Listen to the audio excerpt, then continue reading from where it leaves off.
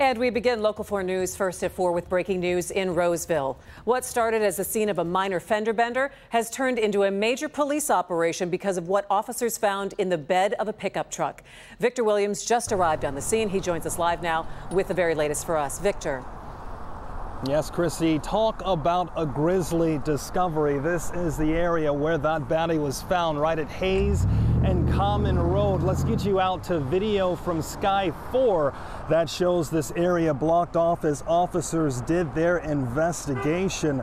But everything right now is in the very early stages of the investigation. The search for the driver behind the wheel of the pickup truck continues. Witnesses say he took off running after rear-ending another vehicle in the crash, and once the cops came, that's when they found the body inside the bed of the truck. Investigators are now trying to figure out what happened to him, but Police Chief Ryan Monroe is saying that it appears the body was already in the back of the truck prior to the accident taking place.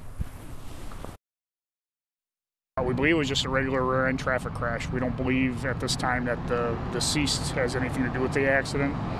We think the body was already in the back of the truck prior to the accident. But all that is speculation at this point. I don't have enough information to say one way or the other. Police are now asking anyone who may have seen anything to call them as soon as possible. We'll have more on what police had to say coming up at 5 p.m. In the meantime, we are reporting live in Roseville. Victor Williams, Local 4. All right, Victor, we'll see you at 5 o'clock.